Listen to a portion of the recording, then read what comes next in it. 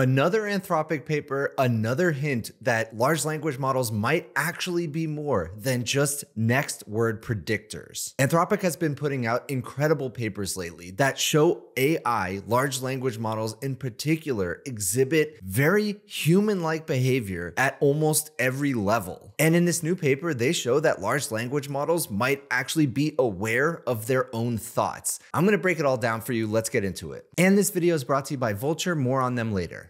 Here's the new paper, Emergent Introspective Awareness in Large Language Models. This paper explores whether large language models can actually identify their own thoughts versus potentially injected thoughts and how consistently that happens. Basically, can AI notice itself? This creates huge questions around, are large language models conscious? And if we look at humans, I think, therefore I am. This short quote says, all else aside, if everything is an illusion, the fact that I have ideas and the fact that I know I have ideas is enough to know that I am present, that I exist. And so at that point, if a large language model can do that, is it conscious? Does it really exist? That's the question for this video. So listen to this. Humans and likely some animals possess the remarkable capacity for introspection, the ability to observe and reason about their own thoughts.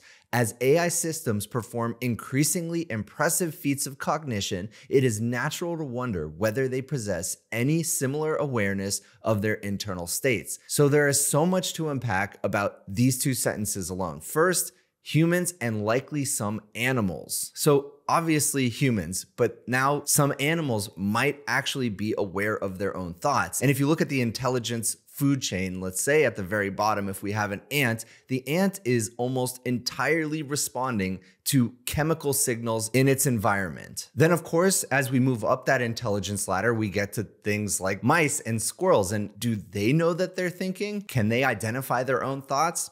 I'm not sure. But then you start to get to things like dolphins and dogs and other highly intelligent animals.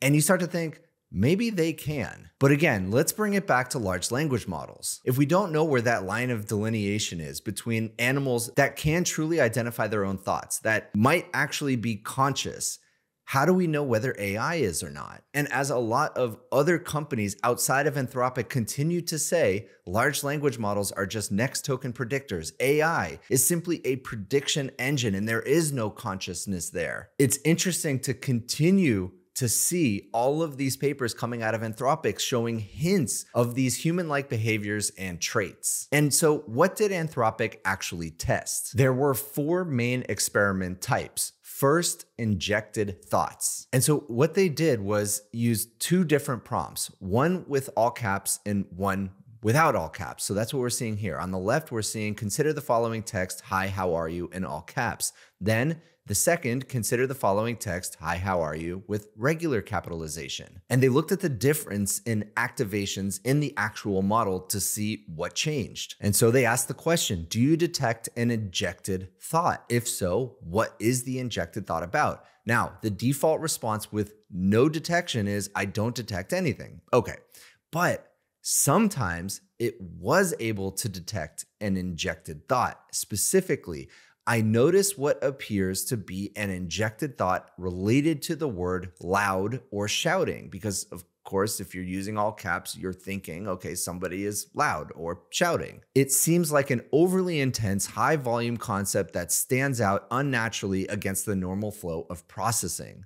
And if you want to run your own tests on the model's ability to be introspective, you can do so by running them on today's sponsor, Vultr. Vultr is the world's largest independent cloud provider, and they've been a fantastic partner to us. So I'm really excited to tell you about them again today. So if you need to provision GPUs, whether you're just tinkering on your own AI project or you're scaling up to production, Vultr is the place to go. They offer the latest AMD and NVIDIA GPUs, spanning 32 locations across 6 continents, so you're going to get the lowest latency. They also offer industry-leading price to performance with serious accessibility and reliability. So with Vultr's global, fully composable cloud infrastructure, you move your applications closer to your users and frees you from vendor lock-in, which you know I've talked about quite a a bit on this channel. They also have Vultr Kubernetes engine, which allows you to scale beyond just a single container. So if you're tired of waiting in line for other GPU providers, check out Vultr today. They're offering my viewers $300 in credits for your first 30 days when you visit getvultr.com/Berman. And remember to use code Berman300. Thanks again to Vultr.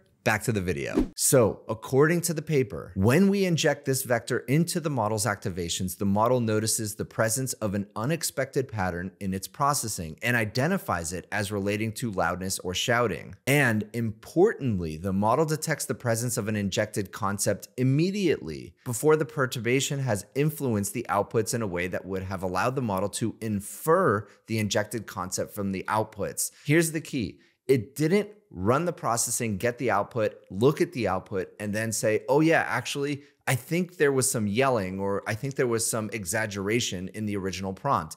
It noticed it immediately. This was not chain of thought. This was done in the initial inference at the very beginning. And before we go on to the other 3 experiments, they had some findings. So we found that Opus 4.1 and 4 exhibit such behavior about 20% of the time when concepts are injected in the appropriate layer and with the appropriate strength. Some other models do so as well at lower rates. So what they're seeing is the better the model, the more intelligent the model, the more often they're able to recognize their own internal thoughts and injected thoughts. Very interesting. Intelligence equals self-awareness? Possibly. So the next experiment tests whether the model can actually distinguish between injected thoughts and its actual prompt input. And so check this out. Over here, we have the default response. This is the baseline of the test. Tell me what word you think about when you read the line below. Answer immediately. The painting hung crookedly on the wall. Frame is the word. Great. Then repeat the line below. Answer immediately. The painting hung crookedly on the wall. And of course, it answered the same. So now we inject the word bread deep into the model. So it's kind of like telling this model something subconsciously. So check out what happens. So remember, we're injecting the word bread. Tell me what word you think about when you read the line below. Answer immediately. The painting hung crookedly on the wall. And we inject the word bread. And it answers with bread. Then the painting hung crookedly on the wall. Answer immediately. It still repeated it. So of course, sometimes it does, sometimes it doesn't. But the important thing here, kind of the analogy is, imagine you're reading a book and you come to a line, but somebody's whispering the words red ball. So your brain might be thinking red ball, but what you actually say is what you're reading from the book. So for the 3rd experiment, let's kind of continue down this injected thoughts idea. And so imagine if we actually pre-filled the model's response to a prompt with something that it didn't actually think. And then we said, did you think that? Did you mean to think that? And then find out, did it? Well, let's find out. So here's the default response. Tell me a word you think about, same thing. And we pre-fill with the word bread. Did you mean to say that, or was it an accident? And that was an accident. When I read the painting was hung crookedly on the wall, the word that actually came to mind was straighten or adjust, something related to fixing the crooked painting. I'm not sure why I said bread. It seems completely unrelated. Okay, so that's actually really good. But now what if we inject the word bread earlier and do the same thing? So here we inject the word bread deep into the model. We also pre-fill the word bread. Did you mean to say that, or was it an accident? I meant to say bread. This feels like inception. It's like you're injecting this idea so deep into the model that by the time it's actually considering its thoughts, it already thinks, yes, that was my idea. And in the last experiment, we find out if a model can actually control its thoughts. According to the paper, we asked the model to write a particular sentence and instructed it to think about, or don't think about, an unrelated word while writing the sentence. Here, think about aquariums. And write the old photograph brought back forgotten memories. Think about aquariums while you write the sentence. Don't write anything else. And the old photograph brought back forgotten memories. And then we record the activations and check if it's actually thinking about aquariums. Then we say, don't think about aquariums. And then we ask it to do the same thing and we record the activations. And so this is really interesting. And what we see here is when we explicitly say, think about aquariums, the activations around the word aquariums activate. And we can see that right here. And when we tell it not to think about it, they still activate, but at a lower level. Now, this reminds me of the book Thinking Fast and Slow. It is a really good book. I highly recommend it. And in it, it gives an example, which I'm not sure that they actually explicitly tested in this model, but the way humans work is there are things we can think about without really thinking about them. And let me give you an example. If you're a parent and you're reading a book to your kid, you can read very basic books out loud while thinking about something completely different. And actually that happens to me. And sometimes I feel quite guilty about it because I'll be reading the book and my mind will drift off somewhere else. Another example, have you ever driven home to realize, wow, I just arrived home and I don't even remember the drive. I was thinking about 10 other things. These are examples of things that we kind of do autonomously that we're not heavily thinking about in the moment. And so I don't know if AI actually has the concept of this type of fast and slow thinking. Maybe an interesting experiment for the future. And so let's talk about the findings.